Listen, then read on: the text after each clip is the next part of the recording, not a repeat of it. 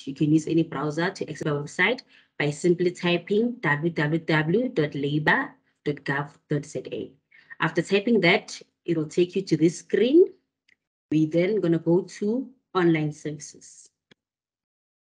Once you've clicked on online services, you're going to go to your first tab, which is Employment Services of South Africa. You're then going to click on that.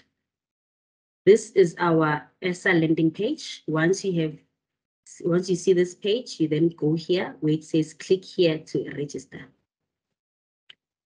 You're then going to read the terms and condition and click on I accept the disclaimer. You're then going to click on submit.